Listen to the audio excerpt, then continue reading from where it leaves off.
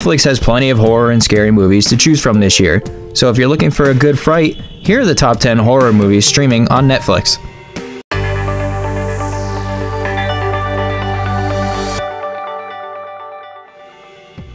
Starting off our countdown at number 10 is As Above, So Below.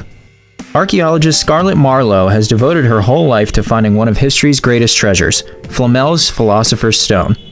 According to legend, the artifact can grant eternal life and turn metal into gold. When she learns that the stone is hidden underground in the catacombs of Paris, she assembles a crew to guide and document her historic mission. As they begin their descent, the team members have no way of knowing that they are entering their own personal hell. This movie is shot in the found footage style of films like The Blair Witch Project and Paranormal Activity. Those films have done very well in the category, and As Above, So Below is one that you can add to that list. Coming in next at number 9 is The Ravenous. The Ravenous is an eerily melancholy horror story set in a contemporary Quebec countryside, where the line between life and death is relentlessly smudged, and the survival instinct is repeatedly undermined by fatalistic resignation. What does that mean exactly? One thing: flesh-eating zombies. These zombies are from an unknown origin, and they're out to infect and devour humans.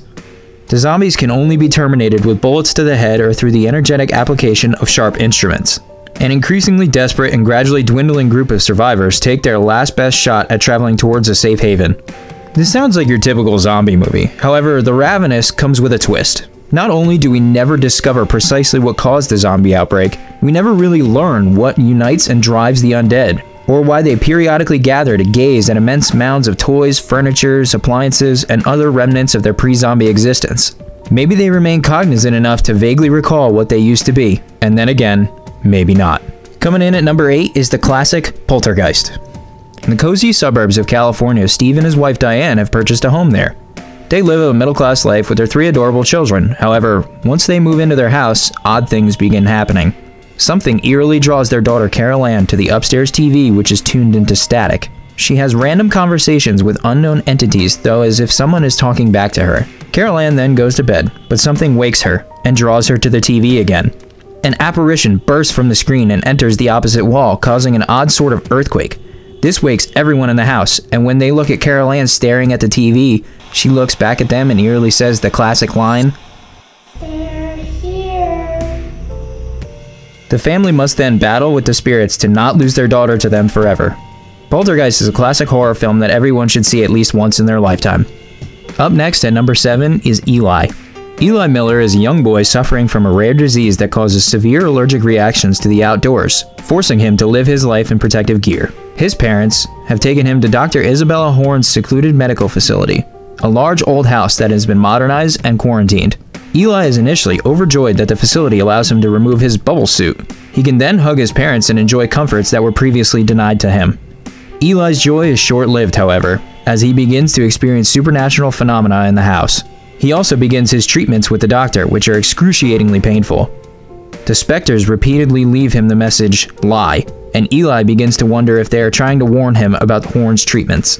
Eli then discovers the word "lie" is actually an inverted number 317, the passcode to Horn's office. When he investigates the office, he finds Horn's records of past patients showing that all of them were killed by the third and final treatment.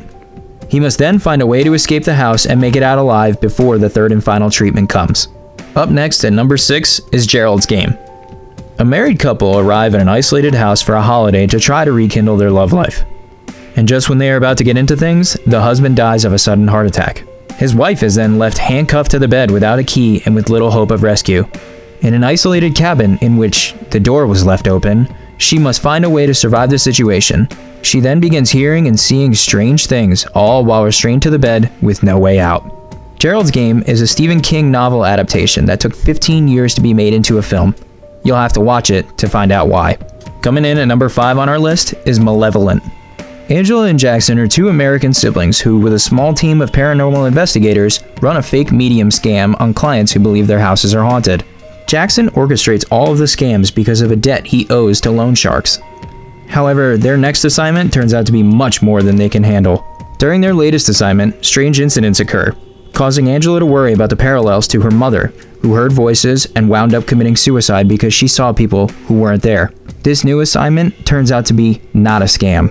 There is actual paranormal activity in the house.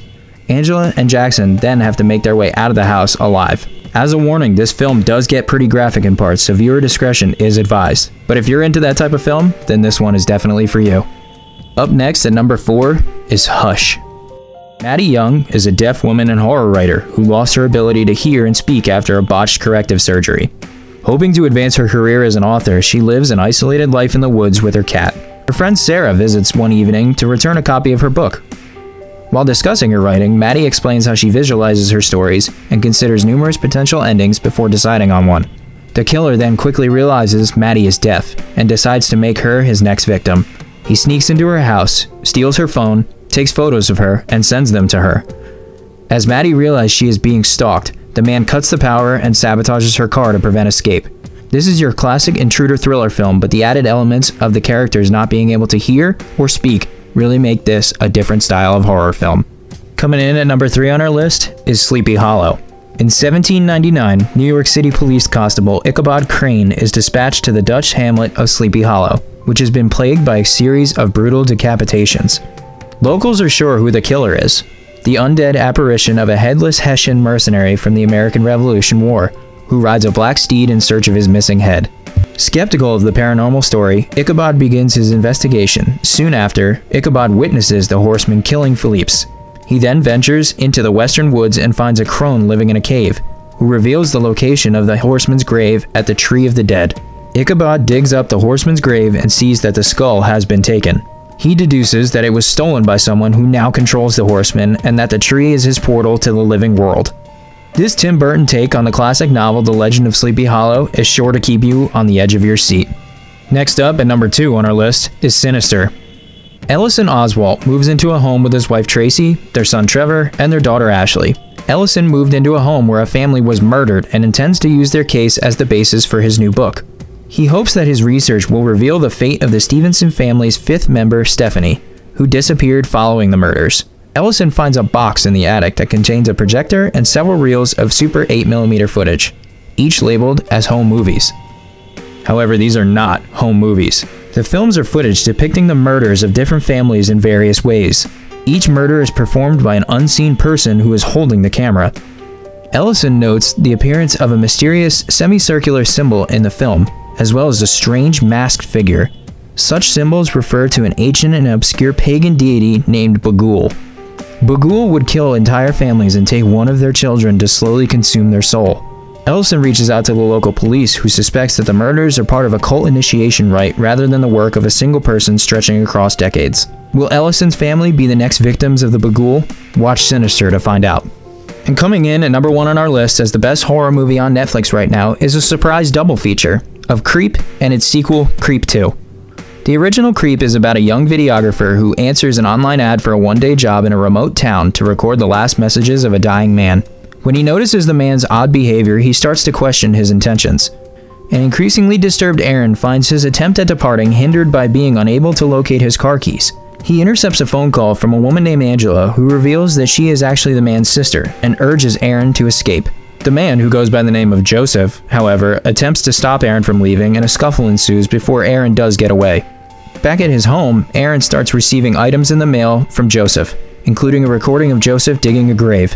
The police are unable to take action due to Aaron knowing little about Joseph, whom Aaron realizes is stalking him. A final DVD is sent to Aaron, where Joseph offers to meet him in a public park to make amends.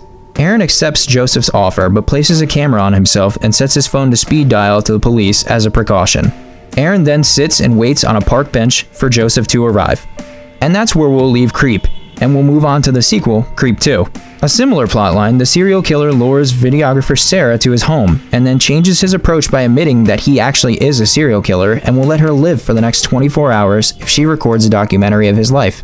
Sarah, who produces an unsuccessful web series about eccentric individuals she meets through Craigslist, accepts the request, doubting his revelation and seeing the documentary as an opportunity for her series to gain attention. The serial killer struggles to intimidate Sarah, who plays along with his various eccentricities.